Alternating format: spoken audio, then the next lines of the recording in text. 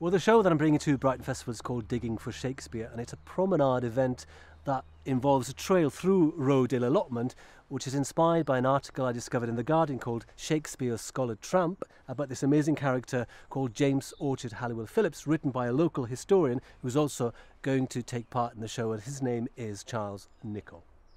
Well, James Orchard Halliwell Phillips was described in the article as a 19th century joker and eccentric, and he was one of the world's greatest experts on Shakespeare. And in his kind of shed, this kind of rustic wigwam, he would kind of collate a mass kind of archive of Shakespearean rarities. So he was the world's expert on Shakespeare.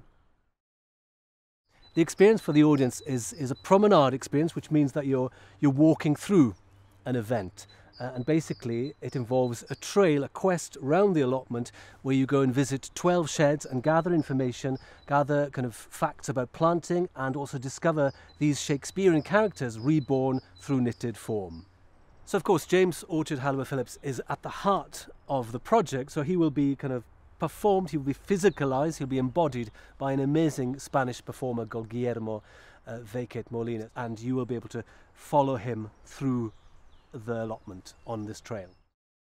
I think site-specific theatre is really important because it literally breaks down the barriers. You haven't got the four walls of the theatre, so therefore it's more open, it attracts more people and also more intergenerational people. And what I like, then people are involved, they don't realise they're part of an artwork, and I think that's really important. And people kind of are more open to it. I think they take in kind of various prejudices into the theatre, where here there are no prejudices, I hope, and people are more open to and susceptible to an exciting, unique experience. Well, it means a lot to me to be part of the festival in general, but of course I know it's a momentous occasion because it's the 50th anniversary, so I'm delighted to be part of this really important kind of milestone event.